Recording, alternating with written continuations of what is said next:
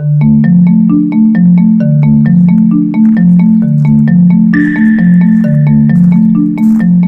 Mike Skinner. I'm a board member over at the Ford Piquette Avenue plant, first plant built by the Ford Motor Company, the birthplace of the Model T. Today we're at the F-150 media event in Dexter, Michigan, out near Ann Arbor.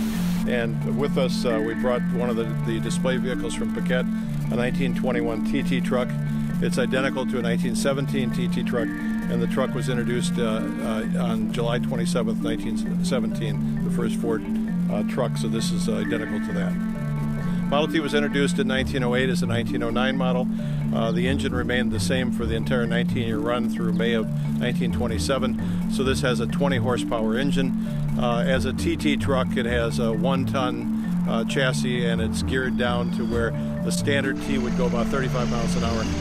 The manufacturer's spec on this is 18 miles an hour. Okay. So the F1 was introduced in 1948.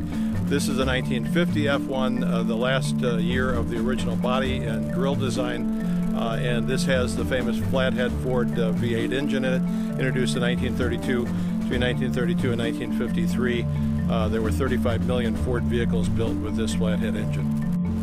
Did you get a shot of the engine? It's the coolest thing, yeah. I think. By the way, there is no air filter.